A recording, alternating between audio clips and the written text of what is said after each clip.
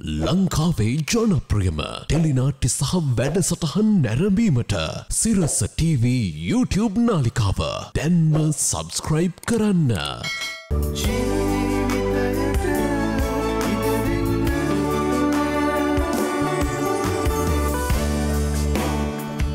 අයිබෝවන් සුබ උදෑසනක්. ජීවිතේ ඉදිරියෙන් තමයි පමුදී සූදානම් වෙන්නේ. අපිට මේ පමුදී ඔය ඉර නගිනවා, ඉර බහිනවා, රාත්‍රියට අහසේ තරු තියෙනවා. මේවා සාමාන්‍ය සිද්ධීන්නේ නේද? අපිට දැන් මේකේ විශේෂත්වයක් නැහැ. දැන් උදේට මේ ඉර නගිනවා බලන්න අපි විශේෂයෙන් එකට නැගිටලා යන්නේ නැහැ. රාත්‍රියේ තරු ලස්සනයි. සමහර වෙලාවට අපි බැලුවට මේක හැම වෙලාවෙම අපිව විශ්මයජනක කරන කාරණයක් නෙමෙයි. හැබැයි ඉඳලා හිටලා එහෙම නැත්නම් අවුරුදු ගානකට පස්සේ වල්ගතරුවක් පෑවුවා. නේද? අපි ඇහැරිලා ඉන්නවා මේක බලන්න. අපි මේ වල්ගතරුව ගැන විවිධ අනාවැක කියනවා. මේ ගැන විවිධ පර්යේෂණ කරනවා. ඒක හරි විශේෂයක් හැටියට සැලකනවා. ඒ නිසා මම ඔබට යෝජනා කරන්නේ පුළුවන් නම් තරුවක් නොවි වල්ගතරුවක් වෙන්න. ඇත්ත අනුර හැමදාම දකින ඉරහන දකින්නට වඩා කලාතුරකින් දකින්න ලැබෙන මේ වල්ගතරුවක් දකින්න අපි හරි ආසයිනේ. ඇත්තටම අනුර වල්ගතරුවක් කියන්නේම ප්‍රාර්ථනාවක් නේ. තාමත් ඉටු නොවෙච්ච හීන ගොඩක් එක්ක දුක් විඳින කෙනෙක්ට වල්ගතරුවක් කියන්නේ ආදරණීය බලාපොරොත්තුවක්. අපේ ජීවිතේ තියෙන සමහර ආදරණීය මිනිස්සු ඒගොල්ලෝ දැක්කත් අපේ හිත පිරෙනවා ලොකු සතුටක්. එහෙම කෙනෙක්ගේ කටහඬ ඇහුණත් ඒක ලොකු පෙබෙදීමක්. කොටින්ම එහෙම කෙනෙක් අපිට මතක් වුණත් අනුර ඒ හිතුවිල්ලම කැඩුණු බිඳුණු හිතකට ලොකු බලාපොරොත්තුවක් ප්‍රාර්ථනාවක් නේ. හරියට වල්ගතරුවගේ නේ. හරිම ආදරණීයයි. මට හිතෙන අනුර අපේ ජීවිතෙත් ඕනෑම තත්වයක් යටතේදී අපිට බලාපොරොත්තුවක් වෙන්න පුළුවන්. අපිට ප්‍රාර්ථනාවක් වෙන්න පුළුවන් අය තමයි අපේ දෙමව්පියෝ කියලා කියන්නේ.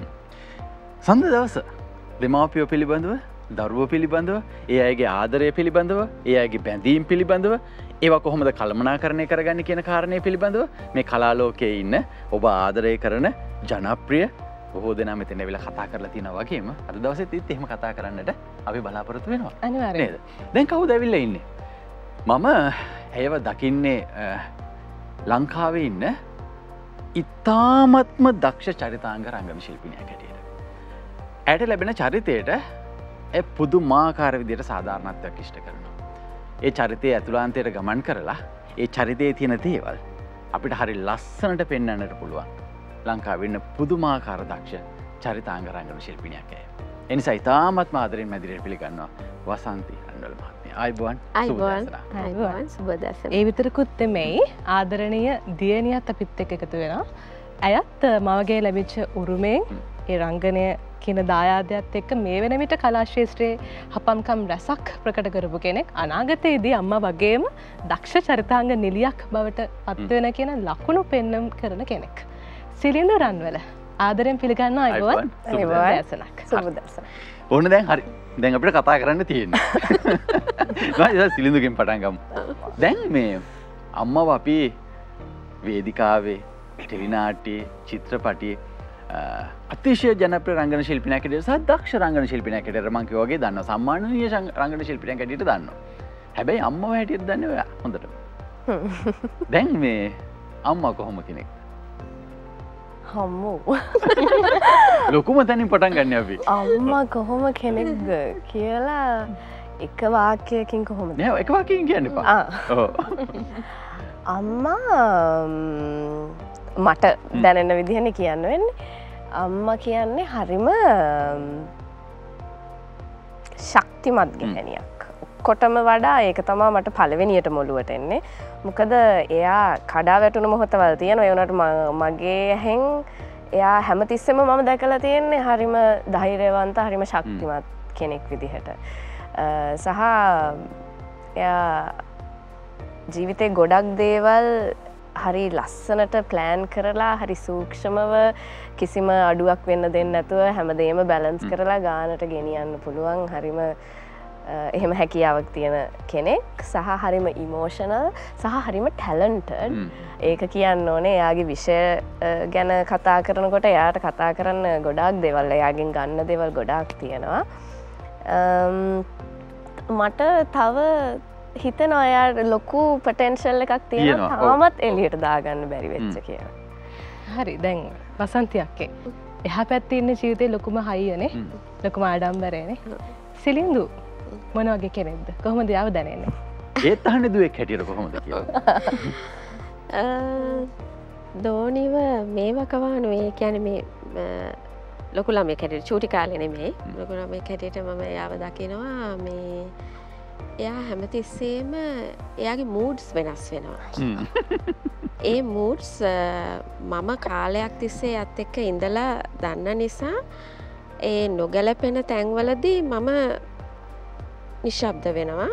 මම දන්නවා එයා ඉන්නේ ඒ කියන්නේ මේ ගෙදරට අදාළ mood එකක් නෙවෙයි වෙන්න පුළුවන්. නමුත් එයා ඒ මූඩ් එකේ තමයි එතකොට එයා එන ඔක්කොටම මූණ දෙන්නේ. එතකොට මම හරි පරිස්සම් වෙනවා. එතනදී ගැටුමක් ඇති නොවෙන්න ඒ මූඩ් එකට ඉඩ දීලා මම ටිකක් ඉන්නවා.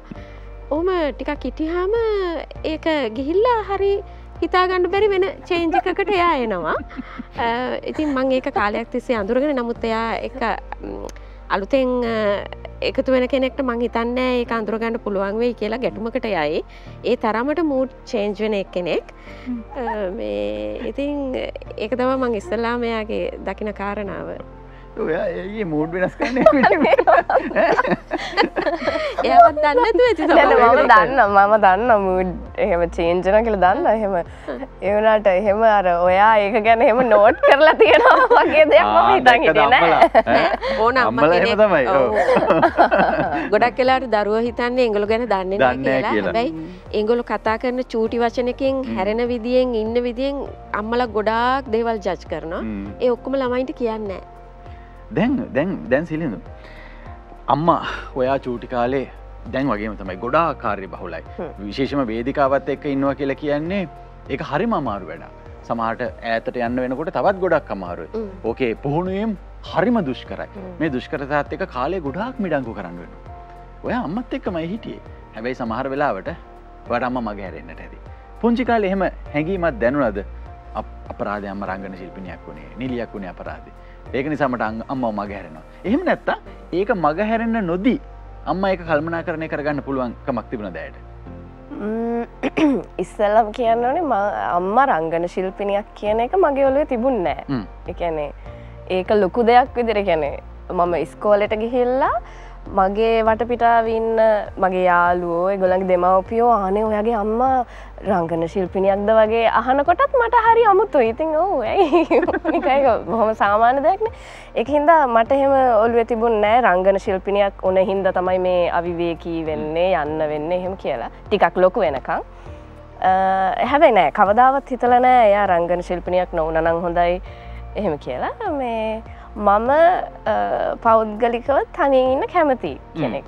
හුදකලාවට කැමති කෙනෙක්. ඉතින් මට මං හිතන්නේ අම්මා ඒ අඩු වුණා නම් මාත් එක්ක ගත කරන කාලේ ඒක එහෙම ලොකුවට දැනුණා කියලා. හැබැයි මට මතකයි එක ඉන්සිඩන්ට් එකක් එහෙම ලොකු කාලයක් අම්මා ගෙදර නැතුව ඉඳලා ඔයා ගෙදර ආවම මම අර පොයම් එකක් ලියලා දුන්නා ඔයාට.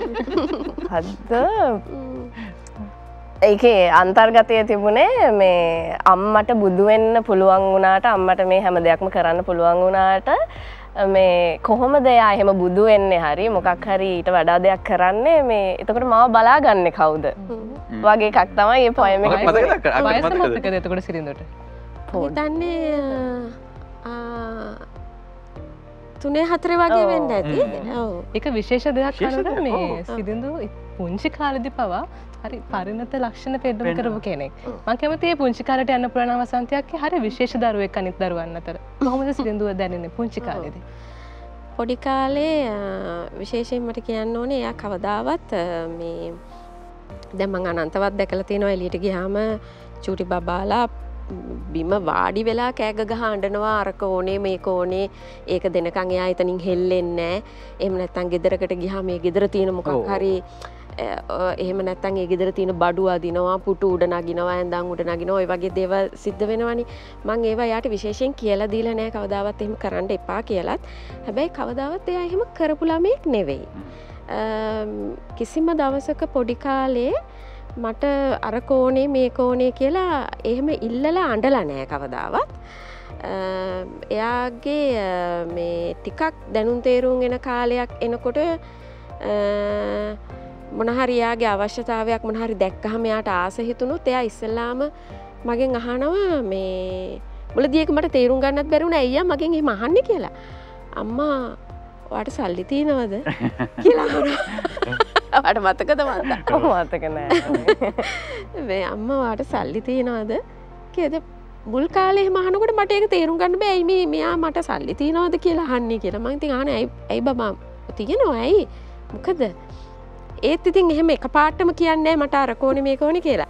නමුත් එයා එයාගේ හැඟීම ප්‍රකාශ කරනවා. එයාට මොකක් හරි දෙයකට කැමැත්තක් තියෙනවා. මේ ඒකටයි මේ සල්ලි තියනවාද කියලා අහන්නේ කියන එක. ඉතින් මේ ඒ වගේ මේ එහෙම කවදාවත් කරදර කරපු ළමයෙක් නන් නෙවෙයි. ඒක මම ඉතාලම පැහැදිලිව කියනවා. මට මේ වැඩසටහනට පෙර මේ වසන්ත අක්කා කියපු කාරණයක් මම ඒකත් එක්කම මේ ඒක කතා කරන්නට කැමතියි. ඩබින් යාම නේද? එහෙම නැත්නම් සමහර වෙලාවට වේදිකා නාට්‍යයක පුහුණුවීම් කරනවා. ඒක කරගෙන යනවා. හැබැයි මේ හැම තැනකදීම ඒ පරිසරයට අනුගත වෙන විදිහට හැසිරුණා මිසක් කවදාකවත් ඒ වැඩේට බාධා කරේ නෑ නේ. නෑ. කිසිම දවසක බාධා කරේ නෑ. මං හිතන්නේ මං එයාව ඉස්සල්ලාම ඩ්‍රාමා රිහර්සල් එක්කන් යන්න උනේ අවුරුදු 3මාරදී විතර වගේ චූටි කාලෙදී. ඉතින් මුළු දවසම රිහර්සල් කරනවා. ලොකු පොතක් තියෙනවා මේ පාට කරන්න අර චිත්‍ර පාට කරපු නැති ඒවා පොඩි ළමයින්ට දෙන්නේ. ඉතින් චෝක් පෙට්ටියක් එක්ක ගිහින් දුන්නාම මේ ඒක පාට කර කර ඉන්නවා. ඒක එහෙම මේ අර කරදර කරන්නේ නැහැ.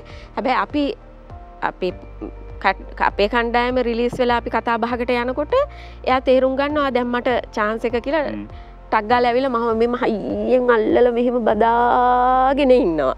ඉතින් හරි හිමීට එයාව ආයි පල්ලෙහාට යවනවා. යවලා ඉතින් එයා ආයි එහෙම කරදර කරන්නේ නැහැ. අනිත් අයගේ බඩු අදින්නේ අර අනිත් අයගේ බෑග් අදින වැඩ ඒව කරේ නැහැ.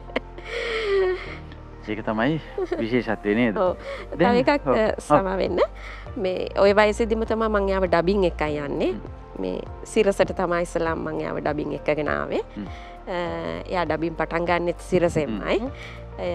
ඉතින් ඒත් ඒ වයසේදී වගේම වරුවකටත් වඩා මම ඩබින් කරනවා. අර මේන් කැරක්ටර් එකක් හම්බුනම වරුවකටත් වඩා කරන්න වෙනවා. ඉතින් අර චූටි ස්ටූල් එක යා ඒ මුළු කාලෙම අර ස්ටුඩියෝ එක ඇතුලේ මට යහපැත්තෙන් මයික් එකට යහපැත්තෙන් වාඩි වෙලා ඉන්නවා. කිසිම සද්දයක් කරන්නේ නැහැ. යා හොඳට බලාගෙන ඉන්නවා. මේ ඉන්නම බැරි වුණොත් චුට්ටක් කකුලෙන් ස්ටූල් එකට පොඩ්ඩක් තට්ටුවක් දානවා. ඒත් මම බලලා ඔහොම කරාම ආයි නෑ. මම හිතන්නේ ඒ බලා ඉඳීමම තමයි එයාට අධ්‍යාපනයක් උනේ. අනිවාර්යෙන්ම. මතන සිරිඳු ඔය අවුරුදු 4-5 වෙනකොට ඩබින් වලට එනවානේ. චිත්ති ටෙලිනාට්‍ය මතකයි. බ්‍රින්දාගේ චරිතයනේ. ඊට පස්සේ තව මොනවද කරන්න පුළුවන්කම ලැබුණේ? එහෙම අනුපිළිවෙලට එහෙම මතක නැහැ මට. ඒ වුණාට ගොඩක් ප්‍රසිද්ධ වෙච්ච චරිත වලින් මම කරේ ස්කූබිඩු එකේ කරා. ස්කූබිඩු එකේ ඒගොල්ලන්ගේ ජූනියර් වර්ෂන් එකේ ශැගීගේ නංගි ශුගී කියන කැරක්ටර් එක කරා. ඊට අමතරව පීටර් පෑන් කරා, ඒක වෙන්ඩි කරා. ඊට පස්සේ වැඩියම කියන ආදරයක් දිනාගත චරිතය තමයි රූහි. මේ ආදරයයි. අවුරුදු 7ක් විතර හඬ කැවීම සිදු කරනවා. අයිස් ඒජ්ත් කරා නේද? ඔව් අයිස් ඒජ්ගේ ෆීචර්ස් දැන් ඔය මතක් වෙනවා ඒවා. ඊ තරම් වැඩ කරලා තියෙනවා. දැන් අම්මා මෙහෙම පුංචි කාලේ ওই වැඩවලට යනවා. සමහර ඒවාට ඔයත් සහභාගී වෙනවා. සමහර ඒවාට යන්නේ නැහැ. එහෙම ආසාවක් හිතුනද මටත් මේ වැඩේ තමයි කරන්න ඕනේ. මමත් රංගපාන්න කැමති. මමත් හඬ කවන්න කැමති. එහෙම පොඩි කාලේ මේ මට රංගන ශිල්පිනියක් වෙන්න ඕනේ කියලා මොකක් හරි ආසාවක් ආවද? නෑ. එහෙම රංගපාන්න නම් කිසිම අවශ්‍යතාවයක් ආසාවක් තිබුණ කෙනෙක් නෙමෙයි පොඩි කාලේ. ඒ කියන්නේ හැම දෙයක්ම මං හිතන්නේ හැකියාවන් මං අඳුරගෙන තියෙන අහම්බෙන් හැම එකක්ම. පොඩි කාලේ ඉඳන් හැබැයි ඩාන්ස් කරා. ඩාන්සින් තමයි මගේ නිකන් මේන් සබ්ජෙක්ට් එක විදිහට තිබ්බේ. ඒක හැබැයි ටිකක් ලොකු වෙන්න ගිලි වුණා මගේ අතින් මේ ඉස්කෝල චේන්ජ් කරපු ඒ වගේ දේවල් හින්දා. ඊට පස්සේ තමයි මම නිකන් O levels කරන්න ගන්නකොට තමයි සින්දු කියන්නත් පුළුවන් පොඩ්ඩක් නේ කියලා ඒක චුට්ටක් පස්සිය කරා. ඊට පස්සේ A levels වලිනුත් පස්සේ අවුරුදු 2කටත් පස්සේ තමයි අහම්බෙන් මට chance එකක් ආවේ ස්ටේජ් එකට යන්න. දැන් මේ ඩාන්සින් වලට හරි දක්ෂයි කියලා කිව්වනේ. චූටි කාලේ දාම තියෙන දෙයක්. අක්කට මතකයි නේද මේ පුංචි කාලේ කාමරේ ඉඳන් එළියට එන හැටි, අතුරට යන හැටි වේදිකාවක් කියලා හිතාගෙන ඉමේජින් කරගෙන. මොකද මේ අපේ ගෙදර මේ එක නිදන කාමරයක දොරකුයි මේ සාලෙට විවෘත වෙලා තියෙන්නේ. එයා ඒ කාමරේ ඉඳලා දැන් අපි සාලේ වාඩි වෙලා ඉන්නවා මෙහෙම. එයා කාමරය ඇතුලේ ඉඳලා නටාගෙන සාලෙට එනවා. ඇවිල්ලා එයා ඉතින් මම දන්නේ හරි ක්‍රමානුකූලව ලස්සනට නටනවා. මේ මොන්ටිසෝරිත් යන්නේ නැහැ එතකොට. එතරම් චූටි. ඊට පස්සේ ආයි යාගේ නැටුම ඉවර කළා. එයා නටාගෙන කෙලීම ආයි කාමරය ඇතුළට යනවා. ගිහිල්ලා බැරි වෙලාවකට අපි අප්පුඩි ගැහුවේ නැත්තම් එතන තමයි ප්‍රශ්නේ. ප්‍රශ්න ඇති වෙන්නේ. අප්පුඩි ගහන්න ඕනේ. ට්‍රක් ගාල් කර්ටන් එක මෙහාට කරලා අප්පුඩි ගහන්න ඕනේ. ඒක තමයි එයා බලාපොරොත්තු වෙන දේ. මේ එයාගේ ඉතින් අපි අනිවාර්යෙන් අප්පුඩි ගහනවා. ඉතින් ඩාන්සින් වලට ඉතාම දක්ෂයි ඇත්තටම. සහ මේ කාරණෙත් අහන්න ඕනේ. මේ රංගනය කියලා කියන්නේ මේක ලේසි දෙයක් නෙමෙයි. මේක මහා කාලයක් කැප කරන්න වෙනවා. සාමාන්‍ය පැයටක වෘතියකුත් නෙමෙයි. මේ වෘතියේ අපි යන වෙලාව සමහර තීරණය වෙනකොට එන වෙලාව කීයද කියන එක අපිට තීරණය කරන්න බැරි තරම් එහෙම කාලයක්. ඉතින් එහෙම අවස්ථාවකදී මේ වගේ දරුවෙක් එක්ක ඒ කාරණේ යෙදෙනවා කියන්නේ දීර්ඝ කාලයක්. ඒක ලේසි වැඩකුත් නෙමෙයි. සමහර දවස් තිබුණා. සිරිඳුව තනියෙන් ගෙදර තියලා යන්න නැනේ. ඒක නම් ඇත්තටම හරිම අමාරු කාරණාවක්. මොකද මේකනේ මගේ වෘත්තිය වුණේ. ඒකට මට වැඩ මිස් කරන්න බෑ. මං එන වැඩවලට මම හා කියනවා. හා කියලා සමහර වෙලාවට ඒ දවස වෙනකම් මට මෙයාව තියලා යන්න තැනක් හොයාගන්න බැරි වෙනවා. එක්කෝ අම්මට එන්න විදියක් නෑ. හරි මට ටයිම් නෑ ගිහින් එහෙට ඇරලලා එන්න මීරිගම අම්මා හිටියේ එතකොට සමහර වෙලාවට ඩේකයා එකේ තියන්න බැරි අවස්ථාවක් එනවා. එහෙම තියෙන මගේ නෑ කෙනෙක් හිටියා හිමාලි හෙට්ටි හෙලගේ. මං ඉතා ආදරෙන් මතක් කරනවා හිමාලිව මේ ලොය කෙනෙක්. ඉතින් එයාගේ ගෙදර එයාපේ නෑයෝ මයාව බලා ගන්නවා. එහෙම අවස්ථාවන් ඔක්කොම මග හැරුණොත් මම මේක අනිත් දෙමව්පියන්ට කරන්න කියලා කොහොමටවත් කියන කාරණාවක් නෙමෙයි. පුද්ගලිකව මම මෙයාව අඳුරන නිසා මට ඒ තීරණය ගන්න පුළුවන්. විශ්වාසය නිසා. හැම ළමයෙක් එක්කම මේ සෙල්ලම කරන්න බෑ.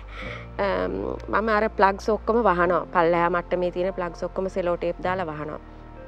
වහලා මෙයාට හානි කර වෙයි කියන හිතන දේවල් මම අයින් කරනවා. හැබැයි එයාට කියනවා මේ ගෑස් එක ගාවට යන්න එපා කියලා. මම දන්නවා එයාට කිව්වොත් එයා ඒක කරන්නේ නැහැ. අර ඒක එපා කිව්වොත් එයා කරන්නේ නැහැ කියලා මම දන්නවා. ඒක නිසා මම අහල පහල කවුරුත් දන්නෙත් නැහැ. මම එයාව ගේ ඇතුළට තියලා දොර ලොක් කරලා යතුරු අරගෙන මම යනවා. මේක හරි අවදානම් වැඩක් වෙන්න පුළුවන්. නමුත් ඒ වෙලාවේ මට කරන්න පුළුවන් වෙච්ච හොඳම දේ තමයි ඒක. සහ අනතුරක් වුණා නම් නරකම දේත් වෙන්න තිබුණා ඒක. ඒකයි මම වෙන දෙමව්පියන්ට මේක කරන්න එපා කියලා කියන්නේ. මම මෙයාව 100%ක් ඒ වෙලාව අඳුරගෙන හිටපු නිසා මම ඒ රිස්ක් එක ගත්තා. කිසි ප්‍රශ්නයක් නැහැ, කිසි කලබලයක් නැහැ. එයා ඉතා හොඳින් ඒ තියලා ගිය හැම දවසකම හිටියා. සහ ඒකේ සිලිඳුගේ දෙයක් තියෙනවා. ඒත් අපි කතා කරද්දී අඳුනගත්තේ. එයා හරි කැමති එයාගේ මනෝලෝකේ සමහර දේවල් නිර්මාණය කරන්න. සමහර දේවල් රඟපාන්න. සමහර ගීත ගායනා කරන්න. මම හිතන්නේ අය සම්මානයට භාජනය වුණු කලාකාරණියක් වෙන්නට ඒ හැම දෙයක්ම පස්සේ කාලෙක උපකාරී වුණා. නේද? ඉතින් එහෙම දරුවෝ මං හිතන්නේ හරි වාසනාවක්. එච්චර හික්මීමක් තියෙන දරුවොත් හරි වාසනාවක්. ඉතින් ඒ වාසනාව මම හිතන්නේ අක්කට තියෙනවා. ඒ නිසා තමයි මං හිතන්නේ මේ ශාස්ත්‍රයේ අඛණ්ඩව මේ ගමන එන්නට පුළුවන්කමක් ලැබුණේ. මොකද මෙයාගේ සහයෝගය තිබුණ නැත්තම් ඒ උදව්ව තිබුණ නැත්තම් සමහර අක්කත් මේ ගමන නතර කරලා අපිට මෙච්චර වටින කලා ශිල්පිනියක් අද හිමි වෙන්නට තිබ්බා. නේද? දෙදෙනාට දෙදෙනා සහයෝගයක් වුණා. පුදුම තේරුම් ගැනීම කියවීමත් එක්ක. ඔව්. දැන් ඊළඟ දේ තමයි ඩාන්සින් නතර කරනකොට තමයි මියුසික් පුළුවන් කියලා තේරෙන්නේ. ජීවිතේ එක කාලෙන් කාලෙට හැකියාව නඳුර ගනිමින් යන ගමනක්. දැන් මියුසික් මෙච්චර හොඳට පුළුවන්ද කියන කාරණේ අද හොඳටම තේරෙයි.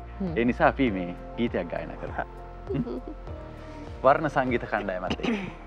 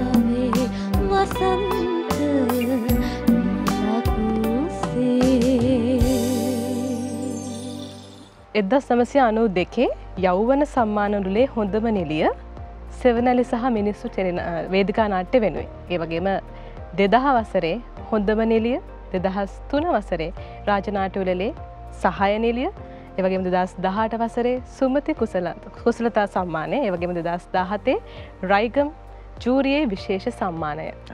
මේ සම්මාන කීපයක් විතරයි. ඔව් මට අනිත් ඒවා වර්ෂය නම් ගම් මතක නැහැ මම ඒකස දුන්නේ. අක්කි මට මේ දේ කියන්න. ඔව්. රංගන ශිල්පිනියක් ලෙස කාර්ය මේක ලේසි නෑ.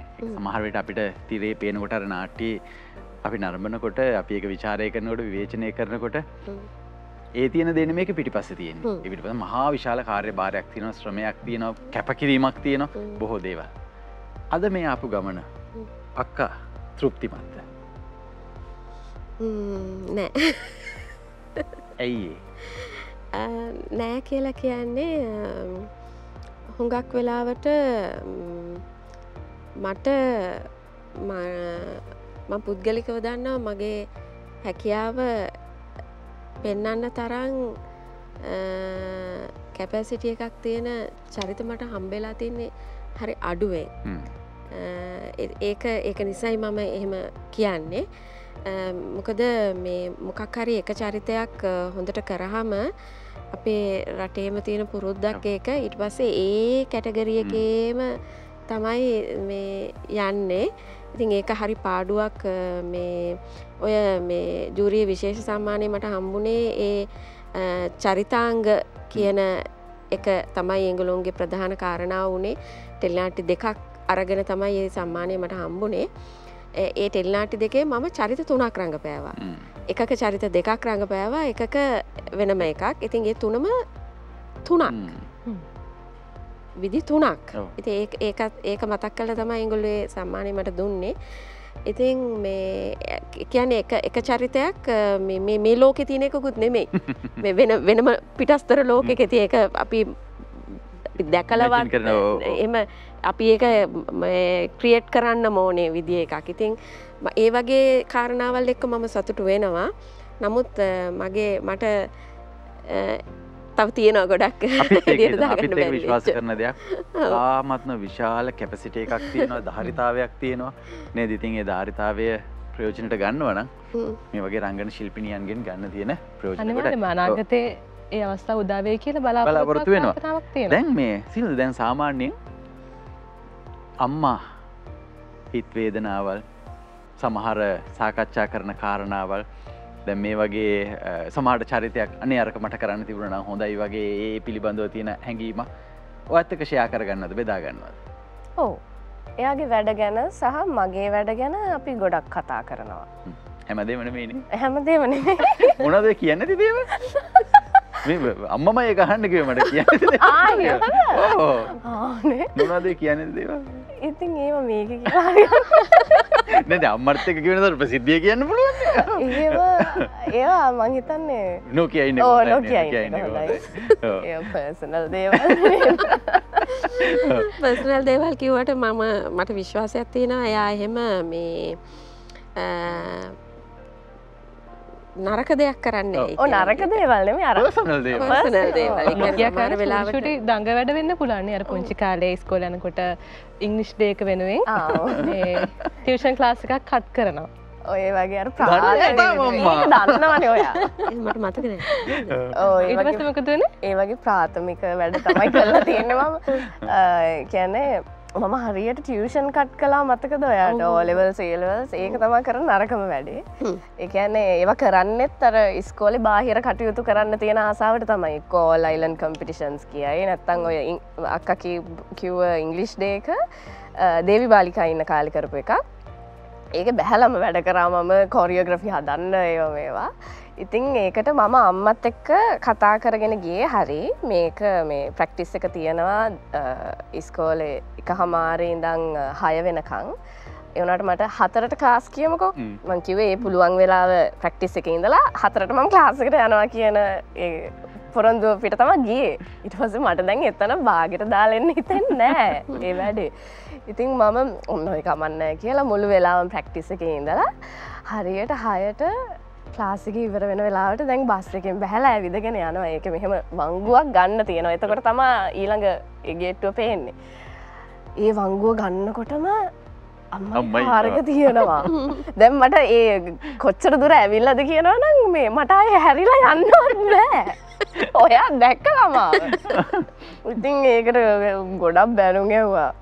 වගේ මතකයි. දැන් මේ ඔයා ඉන්ටීරියර් ඩිසයින් තෝරගන්නවා මේ උසස් අධ්‍යාපන කටයුතු කරන්න. හැබැයි මේ කලාවත් එක්ක තියෙන ආදරේ ලෙන්ගතුකම ඒක තියාගෙන. ඇයි ඒ වගේ දෙයක් මම මගේ උසස් අධ්‍යාපනයට තෝරගන්නවා කියලා හිතුවේ දැන්. ඒක අම්මත් එක්ක සාකච්ඡා කරලා අම්මගේ කැමැත්තට කරපු දෙයක්ද නැත්නම් ඔයාගේ තීරණයක්ද? සහ ඒකත් එක්කම කියන්නේ දැන් ඔයාගේ මේ තීරණ වලට අම්මගේ තියෙන ඒ බලපෑම කොයි වගේද? ඒ වගේ ලොකු තීරණ ගොඩක් වෙලාවට සාකච්ඡා කරලා තමයි ගන්නෙ. මොකද මම දන්නේ නැනේ අම්මානේ දන්නේ දේවල්.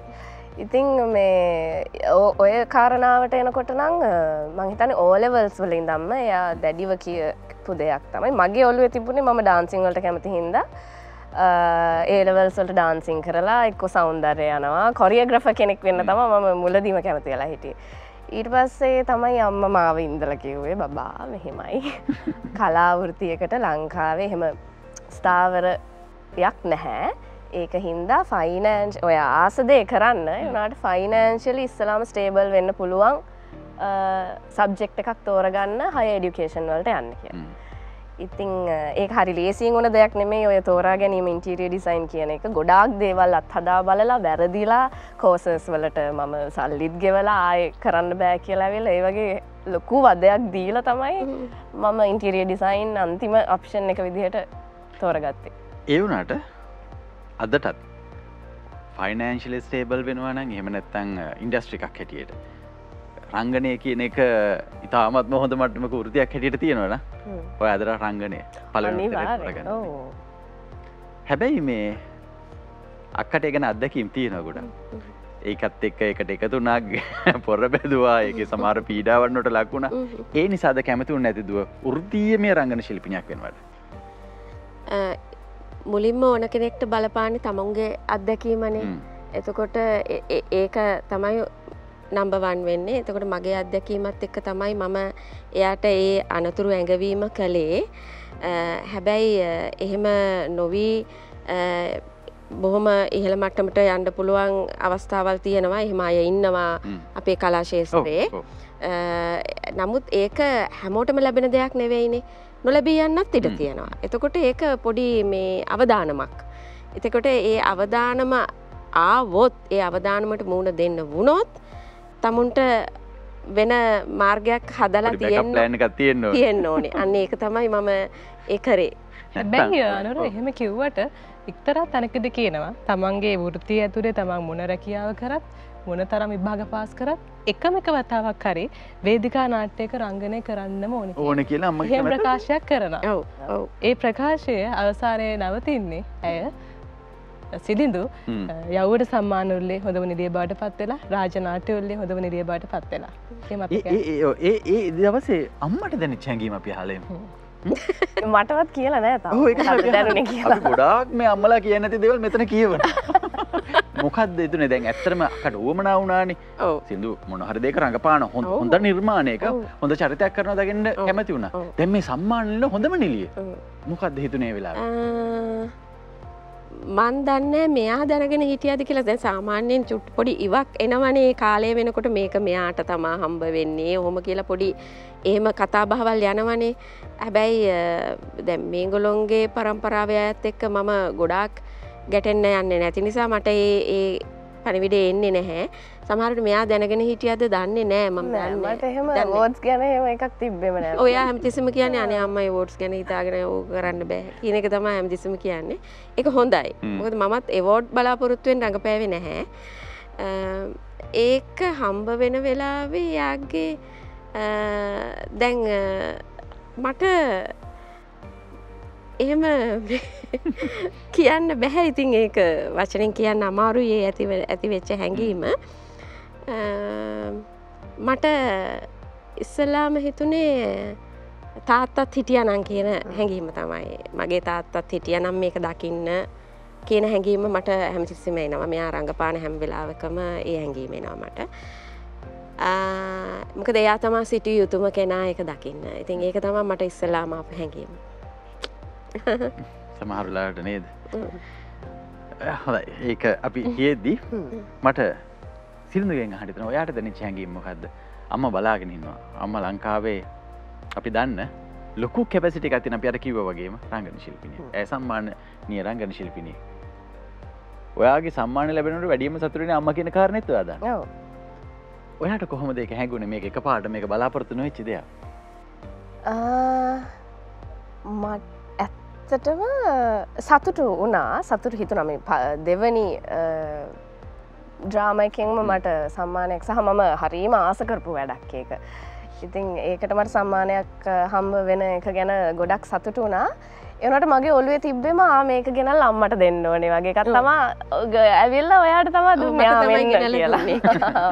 මට ඒක මගේ සම්මානයක් විදිහට දැනුන්නේ නැහැ. ඒක නිකන් මෙයාට අයිති එකක් වගේ. රාජ්‍ය දින්නහමත් ඔයාට තමයි ගෙනත් දුන්නේ. නිකන් මගේ කියලා හිතෙන්නේ නැහැ තාම මට ලැබෙන වෝඩ්ස්.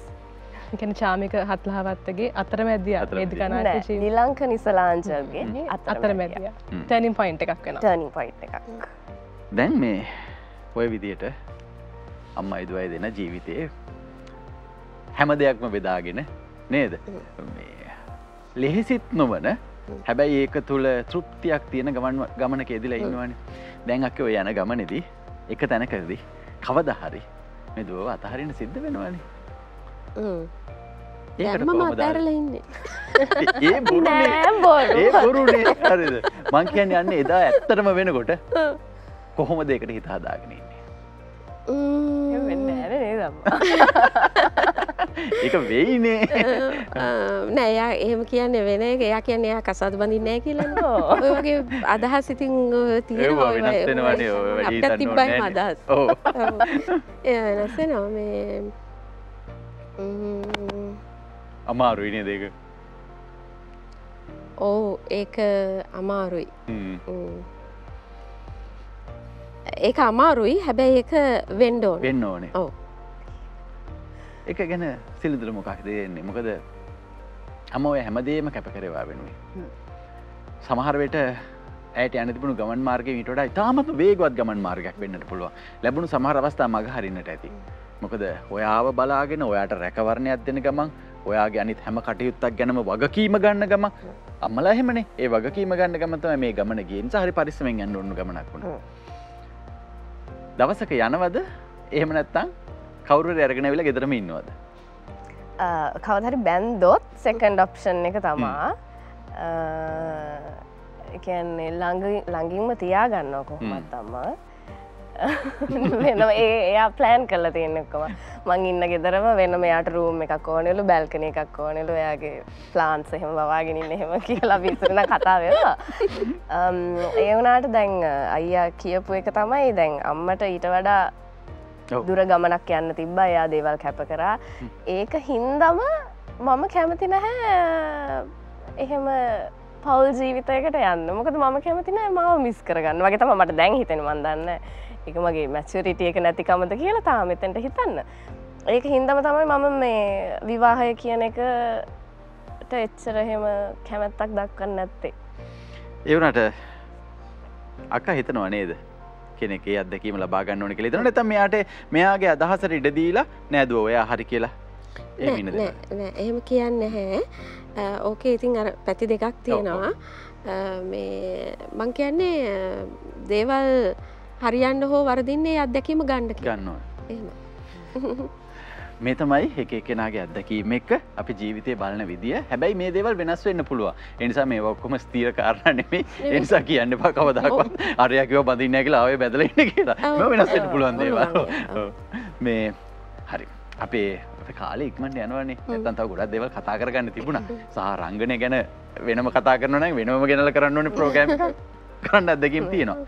ඒ නිසා මට කියන්න. අම්මා මන් දන්නවා ඔයාට ඉන්න වටිනාම සම්මානය.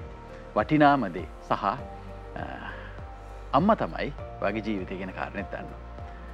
අම්මා ළඟ තියාගෙන කියන්න පුළුවන්ද? අම්මා ගැන හිතේ තියෙන ආදරය සහ අම්මා ගැන ඔයාගේ හදවතට දැනෙන අවංක හැඟීම කොයි වගේද කියලා.